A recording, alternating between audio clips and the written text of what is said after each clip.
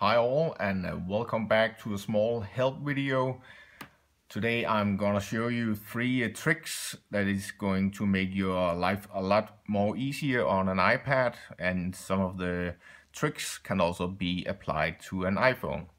So the first one is about the Safari browser. I have different tabs up here, as you can see, and sometimes it's a bit hard to get an overview of how many tabs you have and what is in your tabs. So you can take two fingers, take them like this, put them a bit more together, and then you can switch between your tabs. You get an overview like this and select the one. You can also just go like this, a bit together and push a bit to the side. If I go here, I want to take this one and go to the side. And depending on how much you will put your fingers together, it will go up like this. And if you just go a bit, you can go to the side like that. Very handy, very easy way to get from one tab to another.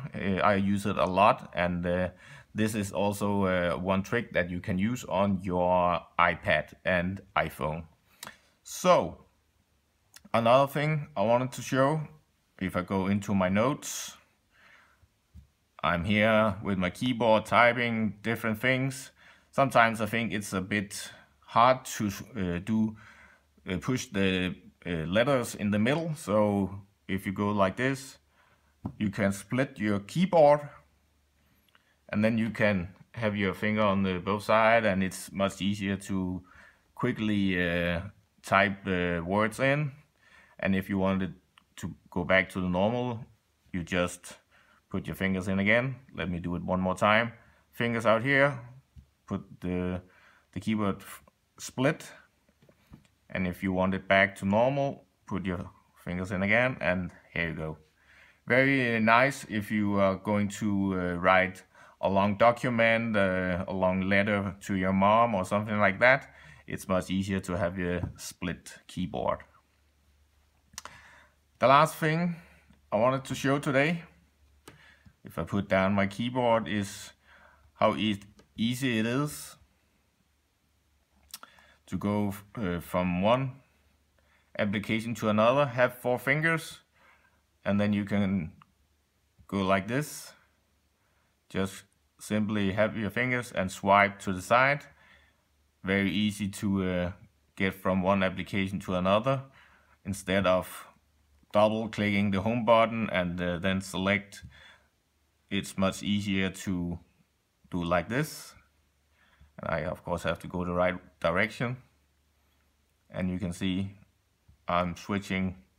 So you have to use 4 fingers like this, put it down and swipe. Very handy, very easy way to get around your apps instead of double clicking. So I hope this will help you do smarter things on your iPad or your iPhone. Hope this tricks will make you more efficient on your iPad. I use those very much on mine. So hopefully this is also something that you will find handy. So that's all for today. Hope you see you soon. Bye.